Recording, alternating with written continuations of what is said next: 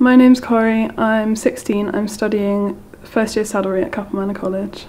I've always been interested in horses, and the reason I came to Capel is because I've collected model horses for a long time and I made miniature tack for them, and I thought it'd be nice to take it a step further and make it into a career, making full-size tack. Being at Capel is different to being at school because it's quite a different atmosphere. You're with the same people day after day and it's quite a small group of you, so you're quite close, like a family. So far in the course we've learnt a lot. We've done a bridal work unit and learnt all the basic skills about how to stitch and how to finish leather.